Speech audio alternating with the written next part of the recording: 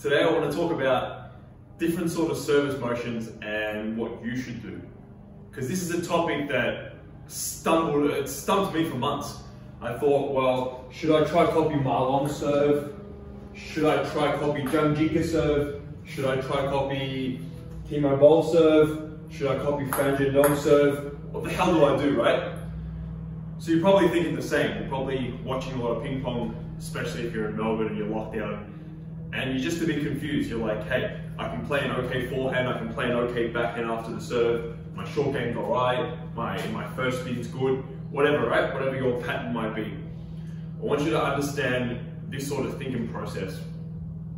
It doesn't matter who serve you copy. So whether you create your own, whether you copy Fan Zhendongs or whether you copy Samsonovs or whoever, right?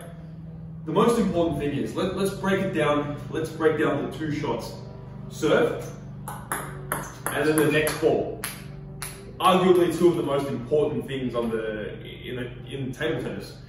So what your goal is to get a good serve. The goal is not to serve the opponent off, yeah? It's an unrealistic expectation that you'll be able to go to a match and serve the opponent off time after time after time. You'll only be able to do that if the difference of level is super big or your serve is so unreal, where even then, once your opponent gets used to it, makes 2 or 3 mistakes, he or she is they're going to catch on to it. Yeah, they're going to catch on to the way you strike the ball, the angle you hit it, the way it jumps. They're going to start to be able to receive it or give it 4 or 5 shots. Only in very, very rare instances will you be able to serve and then just get a result out of it straight away. So what's the main purpose of a serve? The main purpose of a serve is to serve in a way that you're able to feel comfortable on the next ball, get what you want on the next ball, and really be able to dominate and control the point from then on. So for example, right, give you Quadri Aruna as an example. He's not going to serve from the middle here. He's very unlikely to serve from the middle here and just stay there all day and play backhands. Neither is somebody like Ru Seung-bin.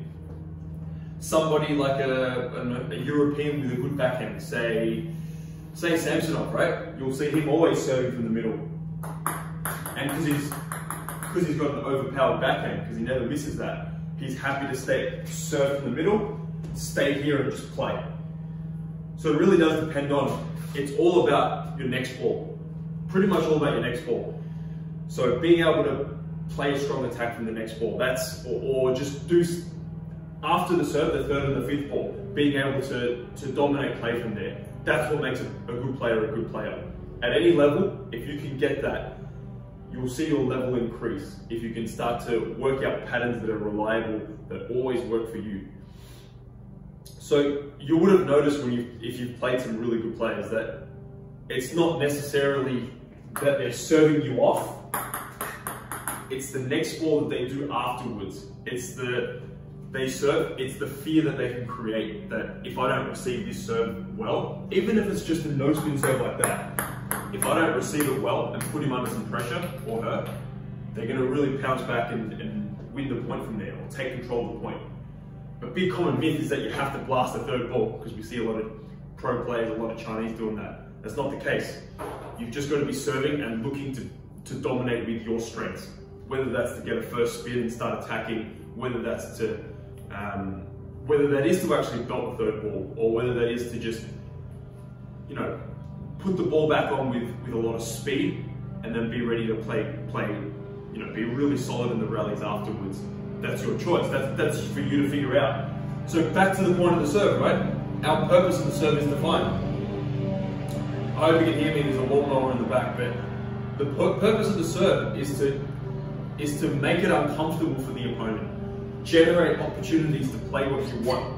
It's not to serve them off, I repeat. So, for example, serving there, so it's hard for them to banana flick. Serving there, so it's difficult for them to receive. Mixing in that long and fast serve. It doesn't matter who you copy. You want to copy Xu Xin on the serve, you want to copy Ma Long, it doesn't matter. Whether you think you play like them or not, doesn't matter. Copying the serve, as long as you can get a good serve out of it, that suits your next ball, or your next 2-3 balls, job done. So,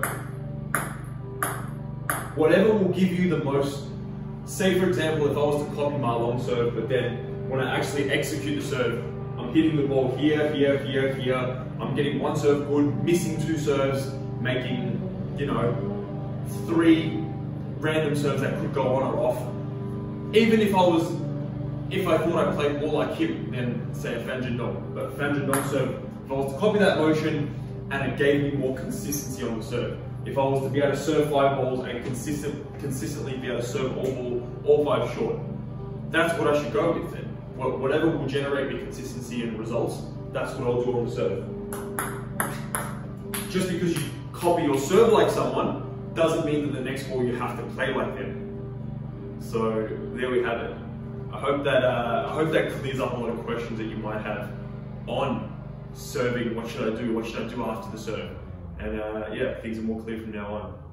Guys, put that into action and let me know how you go.